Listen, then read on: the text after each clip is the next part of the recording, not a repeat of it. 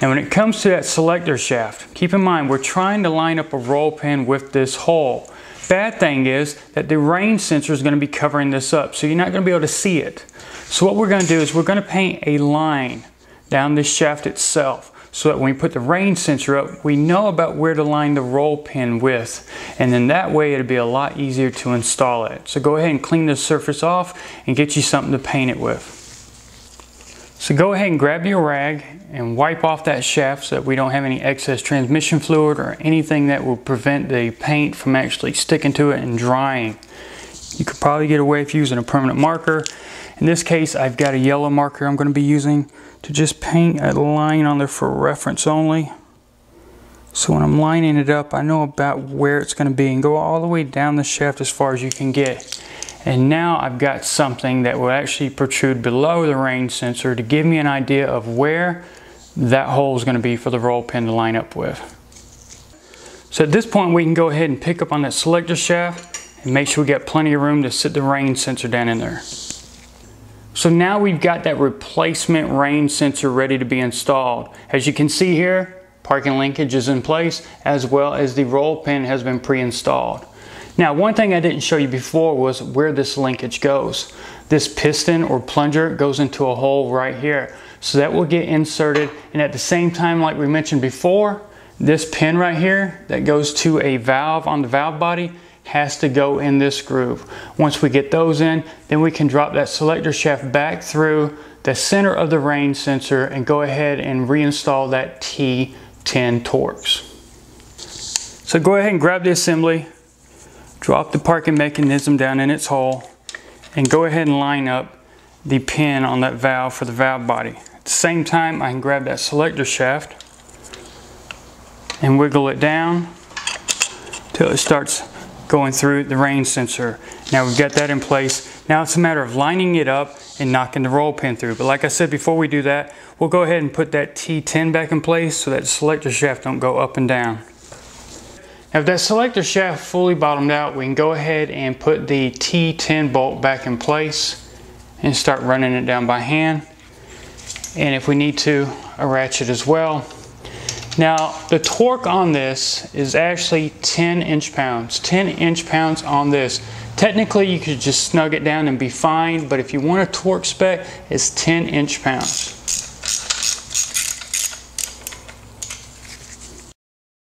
So at this point we'll grab that range sensor and make sure that pin's in that cutout on the right side and wiggle it up till it's all the way up against the valve body. Now at this point what we can do is we can start rotating that selector shaft, and eventually you'll see that yellow mark that I put on there. And there it is. And once I get it lined up, I can go back and forth so you can see it right there. I'll line it up with the roll pin, and being that we've got the range sensor as high as we can get it, we can now tap on that roll pin and everything should line up easily. So the key is to lift up on the range sensor and also find your mark that you put on there. At that point you'll be real close to lining it up, and that point on that roll pin will find the hole and guide it the rest of the way. Grab that roll pin punch, let that ball sit into the cutout on the end, and just start tapping on it. And as you can see, it's already started lining up, so we're just going to go till we're flush.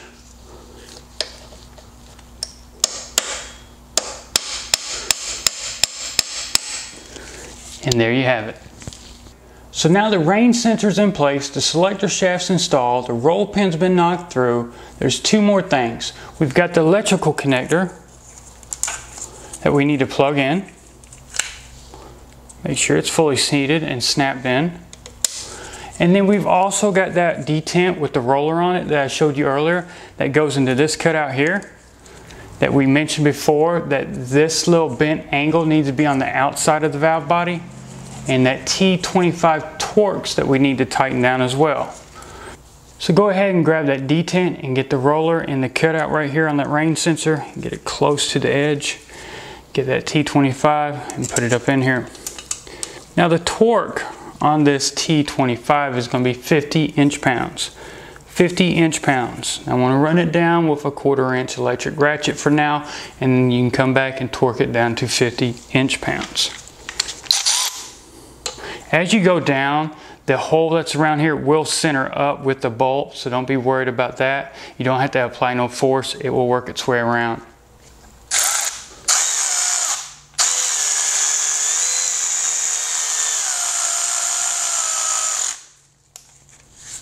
And there you have it. We've got the range sensor installed.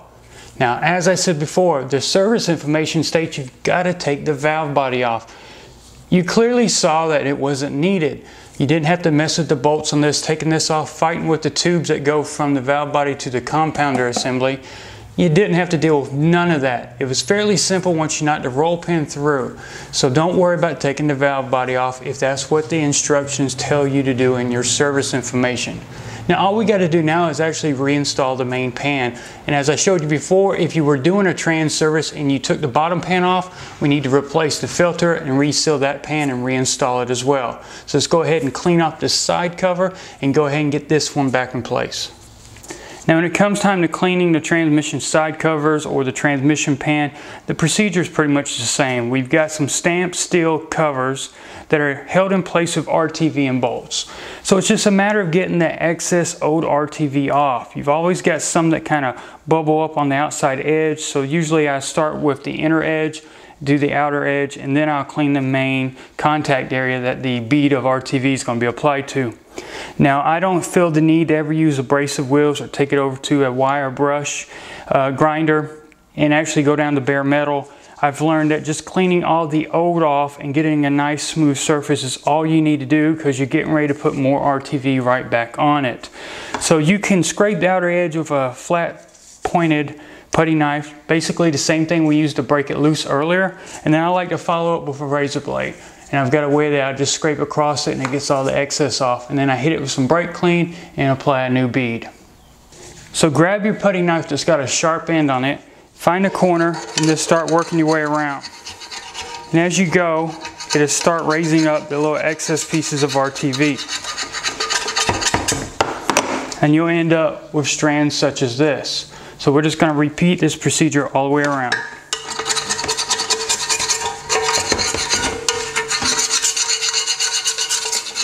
Just grab your rag and go around the outside edge and kind of peel off any excess pieces that may be hanging on. As long as everything looks good, we can go ahead and hit it with a brake clean and get it ready for a new bead of RTV.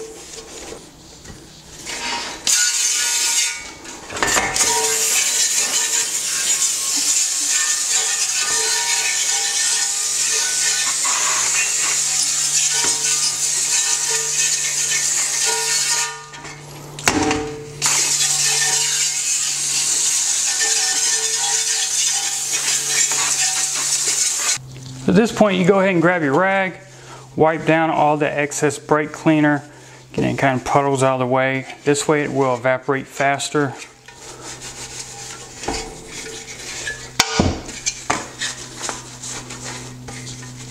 Now the surface has been wiped clean again, and now we're ready for the RTV.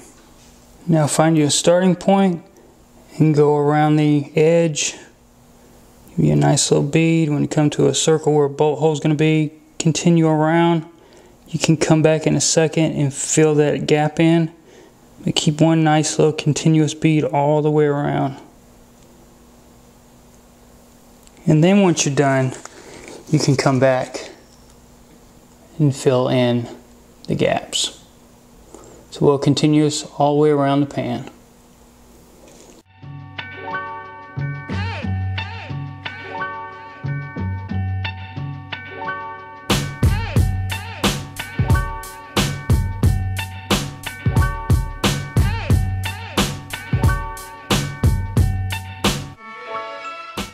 So at this point, we're ready to grab the pan that has that bead of RTV around it and go ahead and install it on the transmission.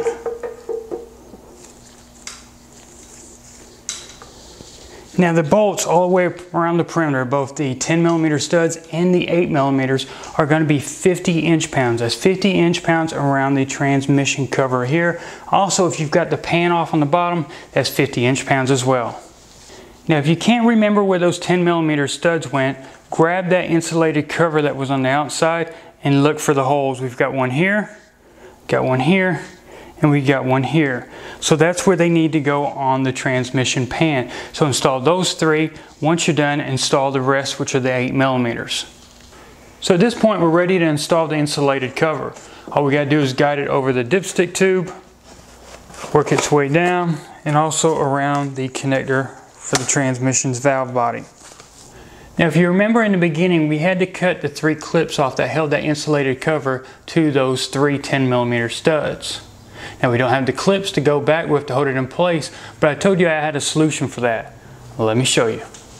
So this is the solution I came up with. What you're going to need is some 6mm by 1.0 nuts and 6mm washers. We'll slide the washers on, then tighten up the nuts.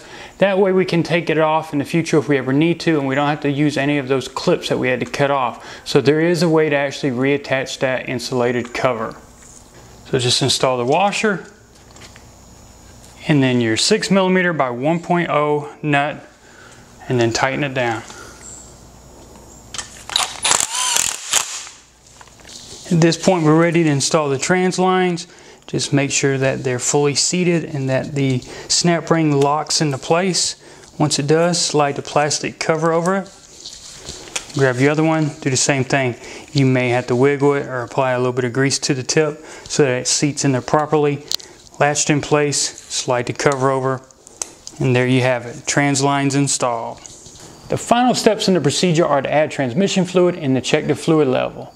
But that's going to be coming up in a future video, so make sure to check that out. Because in that video I'm going to show you what you need to do to add the fluid and also what you can use already on the vehicle to check the fluid with.